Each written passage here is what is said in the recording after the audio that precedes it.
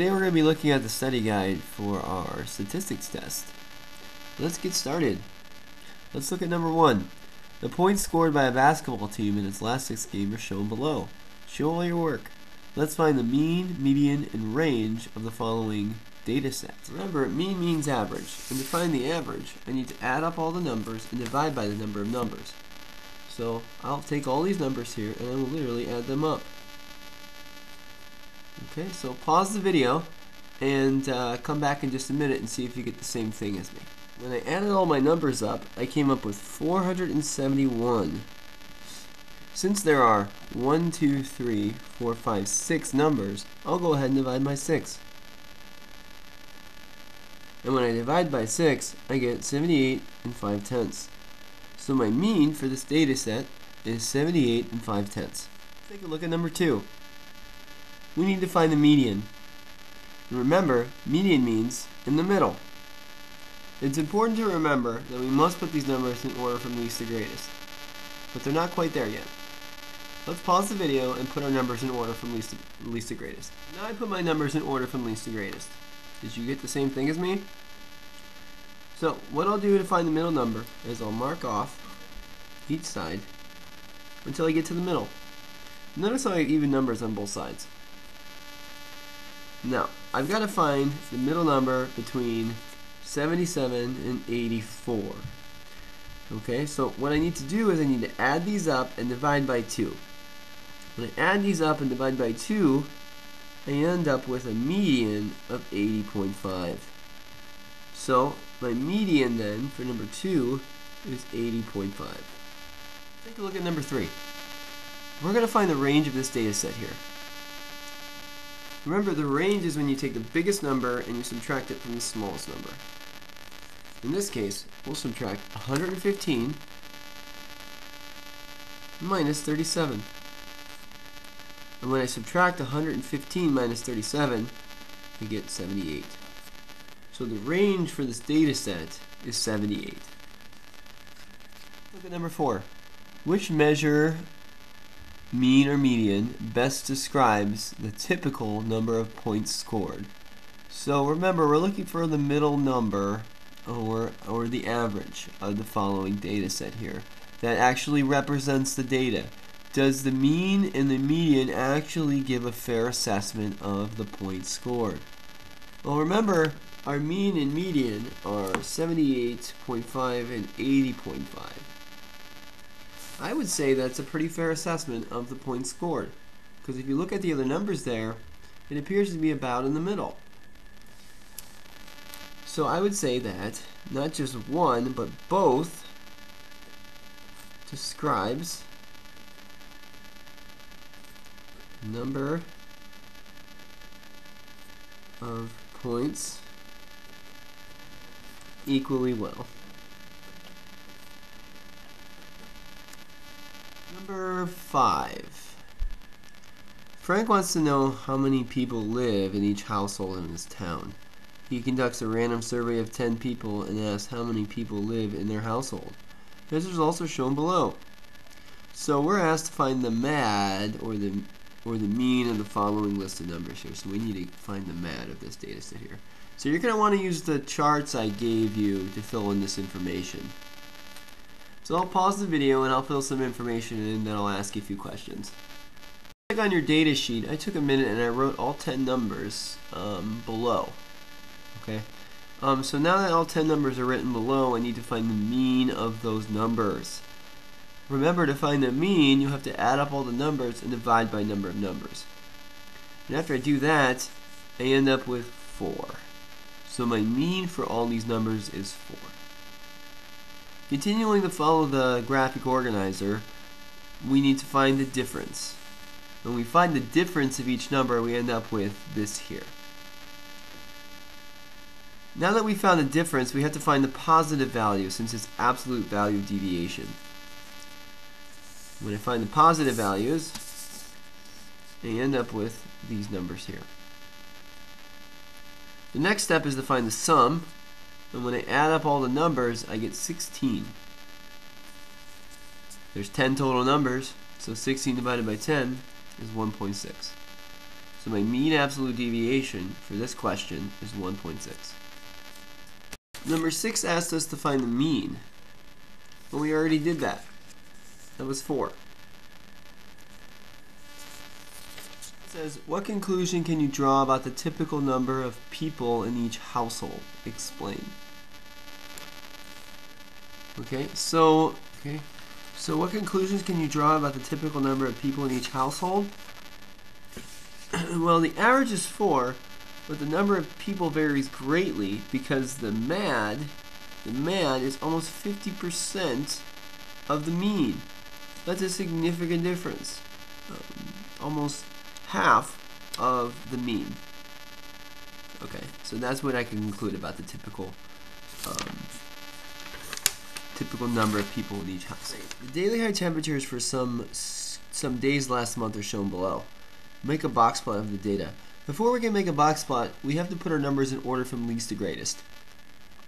So pause the video and put our numbers in order from least to greatest. Okay, so now I put my numbers in order from least to greatest. In order for me to make my box plot, I have to find the median of my data set here. Okay, so after I cross off all my numbers from side to side here, an equal amount on each side, I'm left with 83 and 84.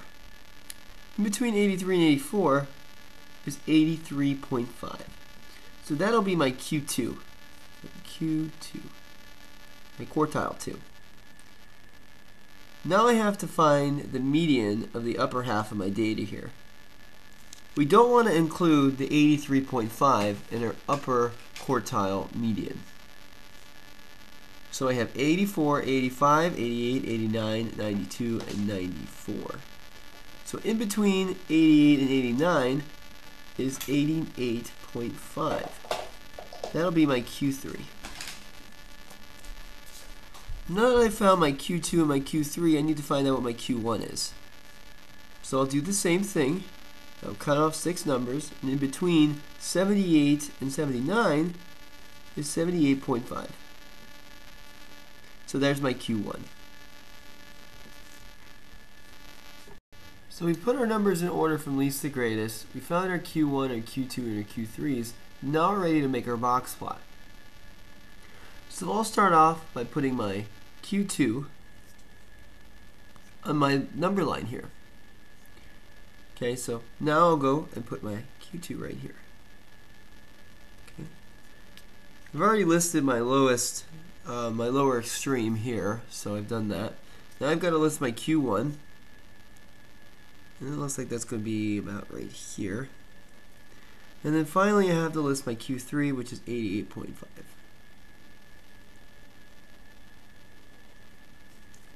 And then I have to actually do one more thing, which is list my upper extreme, my max. Okay, so now I've got to make my box plot. So I'll make my box here, and then I've got my upper extremes, and I've got my lower extremes. There we go. We've completed our box plot. Great job. The box plot compares the ages of dancers in 2 different dance troops. Let's answer a few questions. What is the IQR of Group A? What is the IQR of Group A? Pause the video and try this on your own. The IQR is Q3 minus Q1. We're literally minusing the inside ranges of the boxes, the IQR. And when you subtract Q3 from Q1, you get 4. So my inner quartile range is 4. B says, what is the IQR of Group B? So I'm looking here at Group B, and I want to find the range between these 2 quartiles. So this is 26, and this looks like this is about 21.5, because it's not quite 21. So to find the IQR here, I'll do 26 minus 21.5 to get 4.5 from IQR for Group B. Okay, so we're looking for the overall median of Group A. So this is Group A here, so I'll go over here to Group A, and this is the median, the middle. And I'll go down to here, and it looks like it's going to be 21. So my overall median for number C is 21. D. What is the minimum number for group A? Number D. What is the minimum number for group A? So I'm going to look up here, and I see that the lowest point is 17.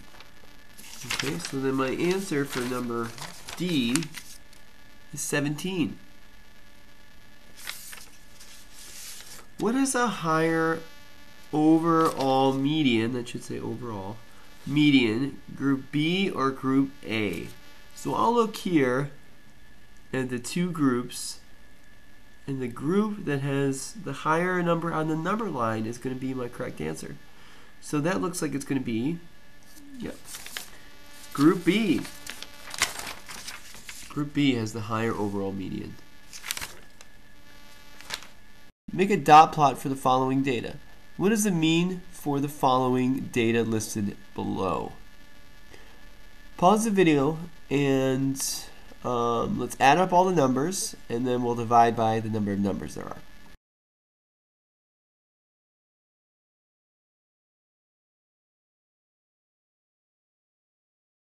Find the mean. So what we need to do is add up all of our numbers, and we end up with 135. My numbers, I want to make sure to include the 0 in my data from my data set. So I do 135 divided by 26 to get 5.2. So it actually ends up being about 5.19 repeating, random numbers, but we can estimate that to 5.2, round that to 5.2. So we've listed the numbers in order from least to greatest. And now we just need to go ahead and mark off each side until we get to the middle. Okay, so we're doing an even number each time until we get to that elusive middle number. Even numbers each time.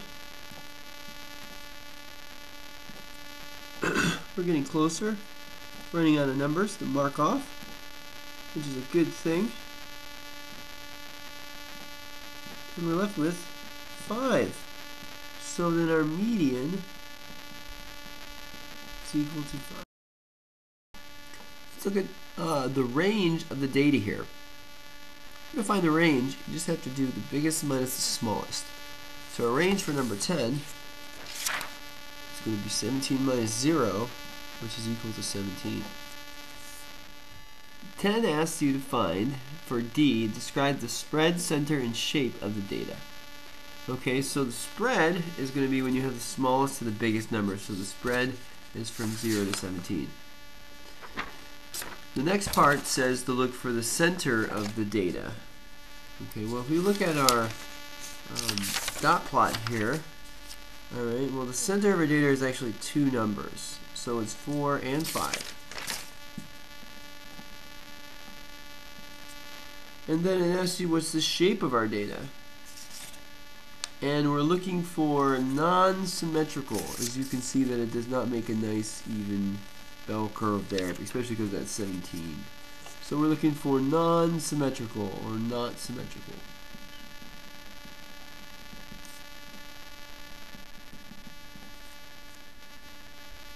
Make a histogram of the data. Research online how to make a histogram. So hopefully at this point you're ready to go and you've researched. Liz has started rating each movie she sees using a scale of 1 to 10 on an online site. Here are her ratings so far. Okay, so I made my L chart, or my quadrant 1 here, with my frequency on the left side and my ratings on the bottom. Let me explain to you how this works. So we're just seeing how often these appear in the data. Okay, so here I made 1 and 2 appear in the data just one time. 3 and 4 appear in the data 2 times. 5 and 6 appear 3 times. 7 and 8 appear 7 times. And 9 and 10 appear just twice. Number 12. The dot plot represents the number of cars sold at a dealership per week during the first half of the year. So we want to find the mean of this data here. Okay? So the mean here, if I were to write all these numbers out, I get this, and I get a total of 246. When I divide that by the total number of numbers, I end up with a mean of 10.25. For our next question, we're asked to find the median of our data set here. So we're basically just going to cross off all of our numbers until we get to the middle number. So cross them all off and then come back and see if you get the same thing as me. With 10 as your median? Well, if you ended up with 10, then you are correct. What is the mode of our data? Well, that's easy. You just look here at the number that appears most often, which is 10. So our mode asks us to find the range. So we'll take the biggest number and subtract it from the smallest number. So our biggest number in this case is 22, and our smallest number is 5. So we'll do 22 minus 5, which is 17. So our answer is 17. 12 asks, if the owner of a car dealership decides to treat the value 22 as an outlier, which measure of center or spread is affected the most if the owner removes the outlier?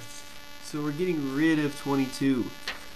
Well, let's say that we change our range here from 17 to just 10.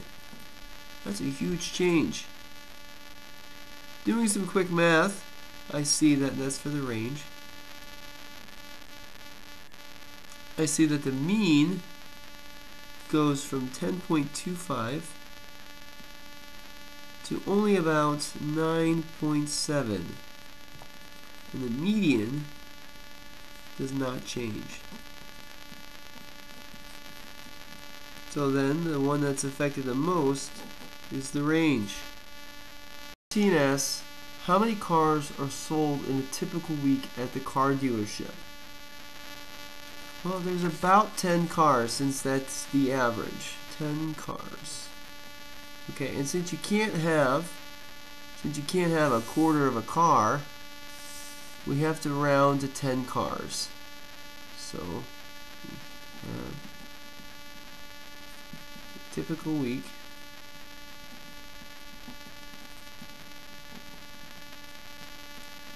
So 10 cars sold. Again, since we can't have a quarter of a car, we need to round to 10 cars.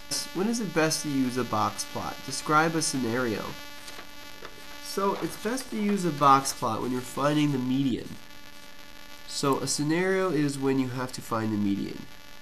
If I was looking for high temperatures in Alaska in July and I need to figure out the type of clothing to bring on my trip, and I was traveling there. Okay, so that's when I would use a box plot to find the median. Is it best to use a dot plot? Describe a scenario. I think it's best to use a dot plot when collecting a small amount of data and I need to make a quick analysis about something. For example, I wanted to survey students to figure out how many people were in their family. Also useful for quickly determining the range and the mode of a set of data. Study guide. Thanks for tuning in. Good luck on your test.